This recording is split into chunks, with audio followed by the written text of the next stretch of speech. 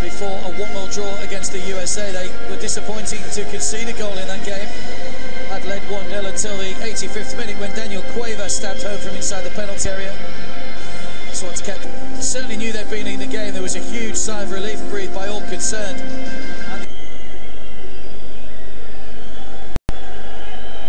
Well played by Hisei. Thought about the shot. Alcazar scores for Spain.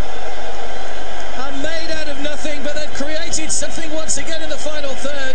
And the man who'd scored 3 previously is the creator on this occasion. Lead. Had plenty of work to do here. Well organised, the French. Look at the line. That little drag back there just bought him some space, and instead of going for goal, pulled the ball back for Alcazar, and it's a simple tap in beyond Areola. And Spain take the lead. So dangerous with the ball at his feet. Turn inside Zuma. I think the goalkeeper's just got a hand on that, Areola. Good ball again, Hisei on the chase. Just took the sting out of it. Chance here for Hisei! Great finish.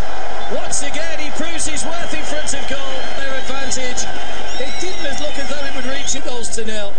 And it looks as though we're going through with a 100% record. Well, it was actually on TT that it was Zuma that it came off. Just there. Looked as if the ball might race through to the goalkeeper. Good for a goal kick.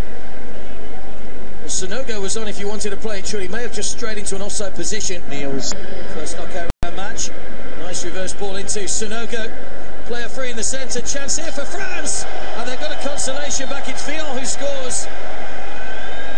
And makes it 2-1. Thibaut Vion.